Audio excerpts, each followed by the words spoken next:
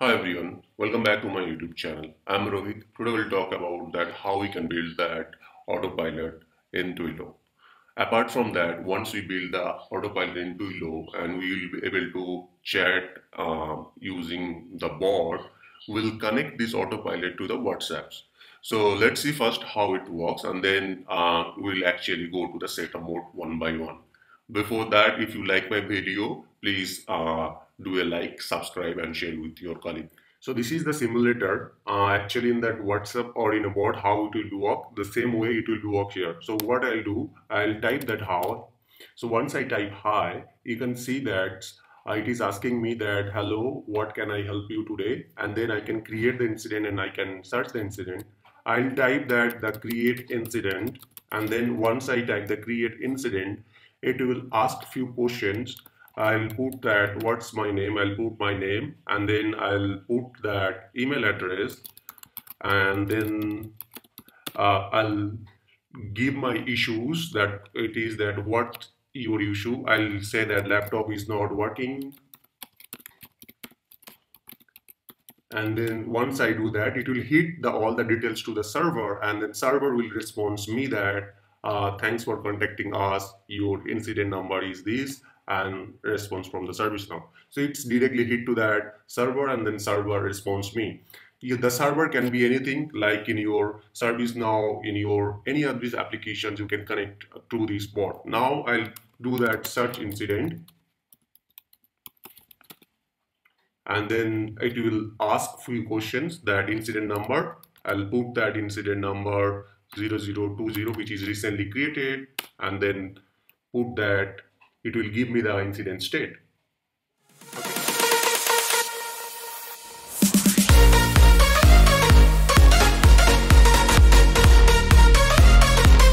Is that you need to sign up to Twilio. So you need to have a proper account for the Twilio and once you have the Twilio account, you will be able to log into the Twilio site. Now, if you see the current date is 2021 September, the Twilio layout, they have little bit changes. Let me first show you that how the Twilio looks like that. So this is all your products like a phone number, messaging, voice, autopilot. These all are the products and then this in monitor, you have the logs and insights here into this monitor. So this is they have little bit changes their UI in this Twilio. Apart from that, this is your current projects that you are seeing in this top side and each and every project you need to be upgrade for your actual production. Now here if you click here, you will be able to see all your projects whichever is created inside this Twilio. So you can see I have 3 projects or 3 new account, we can say projects or account where I am building the multiple projects. So for each project you need to be upgrade that. So these all are my test accounts, so I won't be able to actually send the end user. I can only send the message or WhatsApp to the particular trusted people. So once you upgrade your account, you will be able to send actual user. If you click explore product in this left side, you will be able to see all the Twilio products here inside that below. But these are the products whichever we click the pin will be visible in your, like if you pin any of these this product will be visible to your left side. So this is the how the Twilio website right now, they have changed their UI. Now going back to that, what we have to do, we have to first create a project. So click going back to here and I'm going to create a new account or new project called WhatsApp bot. So account name I'm going to create that WhatsApp bot and click the verify. Once you create a project or account, you need to give the mobile number to verify for that project. So I'll put my mobile number and then after that I have to verify my mobile number.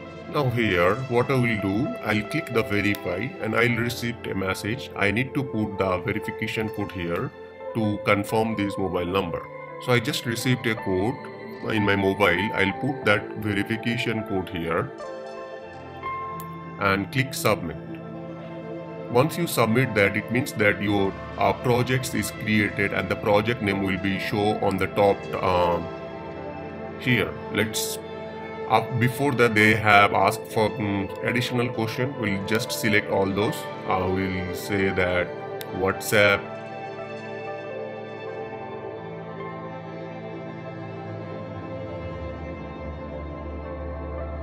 so once you select all this information, based on your selection, you can see I have selected that WhatsApp. That's the reason by default WhatsApp is coming.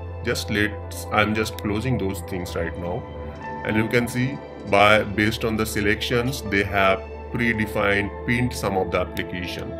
Once you selected these applications, what you have to do, the very first thing is that you have to click here and get your trial number.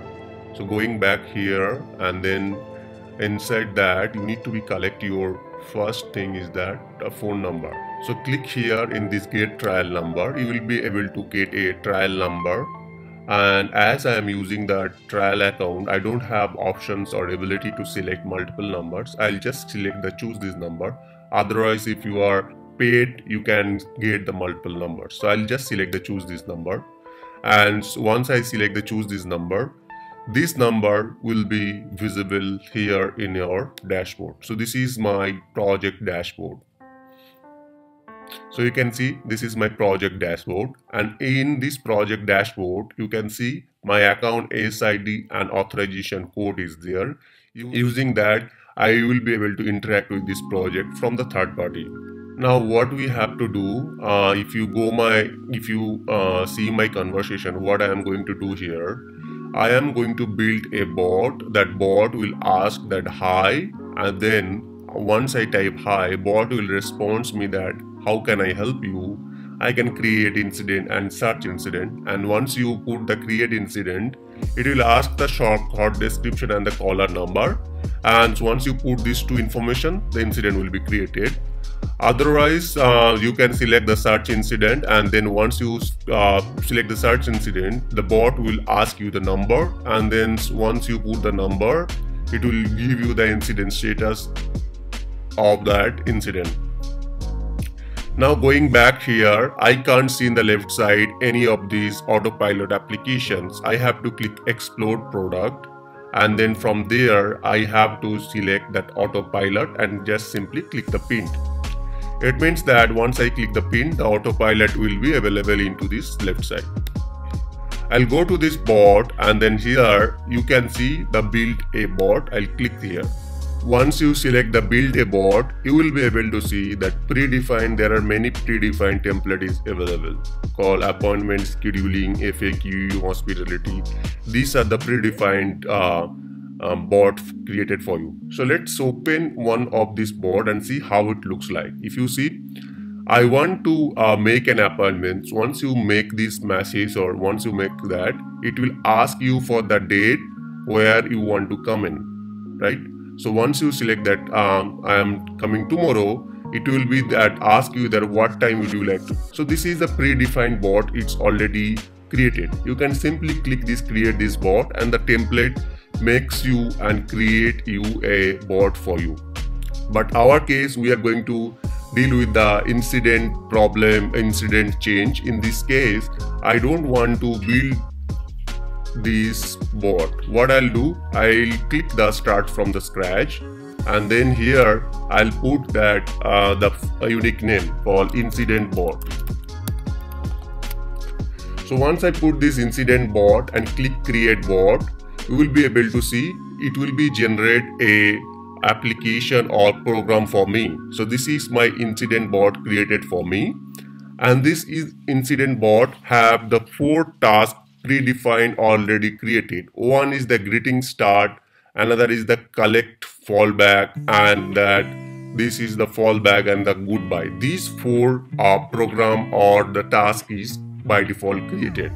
Now going back to the default behavior, if you click on the default behavior, what it is saying that default behavior is the greeting, which is nothing but this task we have selected default behavior. It means that whenever someone messages something, the bot will be initiated this task, the greeting task, and responds this based on this task. So this is the chatbot default initiation. Next is the fallback. Whenever your condition doesn't match, in that case this task will be fallback task will be selected.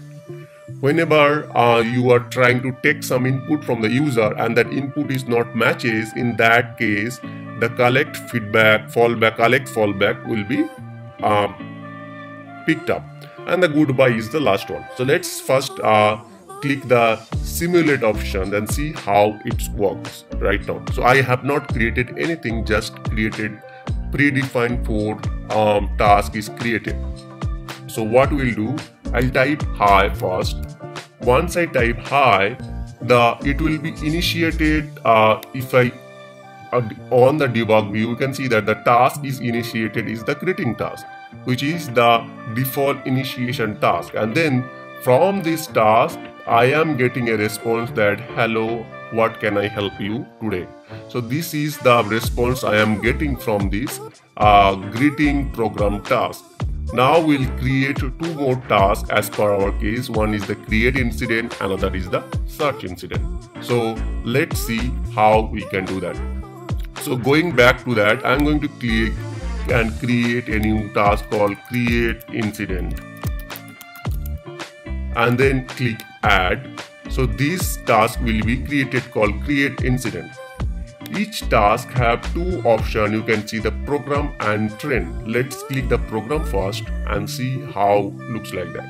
So once you select the program, you can see these are the program bin, or these are the program by default. You can use that. One is that say. So if you want to respond to a user, you can select the say template. If you want to select the collect, so this is the collect where you can get and collect the information, and here the listen where user can listen some information. These are the options. Here you can select and multiple. Our case will collect some information. I simply copy this one and then paste here. Now here I will just modify that, call collect incident. So this is my question, and then first question will be that short description and caller. These two input I have to take from the user. So I'll ask that to the user that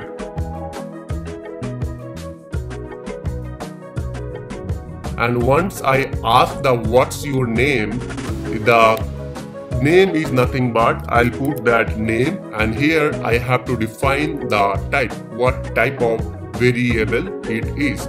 Now going back here, and if you select that field type, the Twilio itself have many field type. We will utilize that out-of-box field type.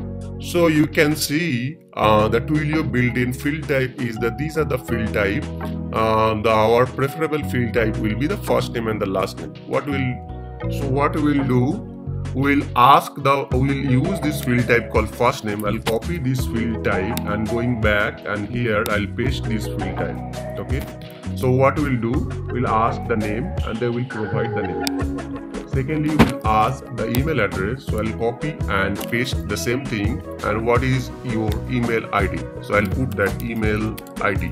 So in this name, I'll put that email, and the type I will select that email, the twilio.email. This type I'll select and post here. Okay. And the next question I will ask that what is the issue. So let's put that. Put any of this type because it's a predefined.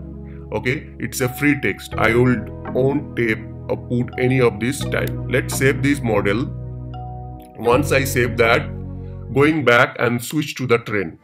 So train is nothing but how this task will be initiated, or based on what the task will be initiated. If somebody said that create incident, will initiate that task, or if somebody type the incident, or if somebody said the incident needs to be created, in all these cases I will invoke these task, or I need help. In that all this case I will invoke this program. So sample program task is I have added. Now built-in model, I'll select the build model. So in this program, if you see, it is saying that how can I help, but it is not asking that I can create and search the incident. In that case, what I'll do, I'll modify this greeting initiation one. I'll go to this program and little bit modify this greeting or initiation program or task. So what I'll do, I'll just add that I can save and build model. Now going back, there will be a simulator here. I'll click the simulator and then test that how it working or how it looks like right now. So my simulator is ready. What I'll do, I'll just type hi and the greeting, or you can see the trigger task is the greeting, and it is saying that hello, what can I help you today? I can create incident on search incident. I'll type that create incident. Once I type the create incident, the task will be initiated, nothing but the create incident task is generated. And what I'll type here, what's your name? I am Rohit. Here I'm just typing that. You can see the name field automatically detect from this text is that Rohit is the name, and then it is asking that what your email address.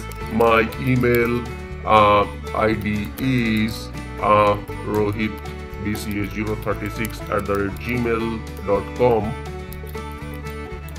And once I hit that, you can see the email from this text, email is automatically identify that, or automatically from this text it is identify that this is my email address. And then finally that it is asking what is your issue, that I am saying that my laptop is not working.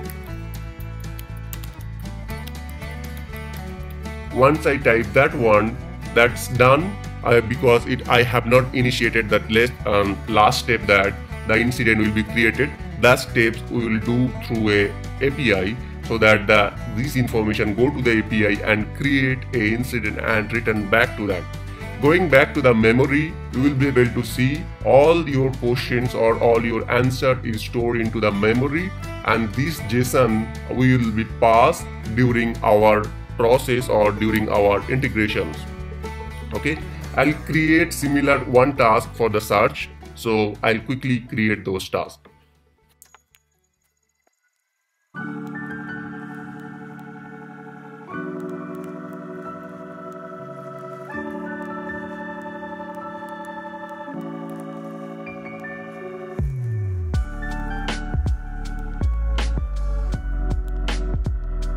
Now going back to the simulator, I have created the search incident also. Going back to the simulator, if I type that hi, it will ask you that see this greeting task is initiated, and then here I will search that search incident, and once we save that, you will be able to see that what's your incident number. I'll put that INC001 and then click hit save. Bot will identify the incident number and send back to that API. So that things we will actually cover in our next session. Thank you very much. Have a great day.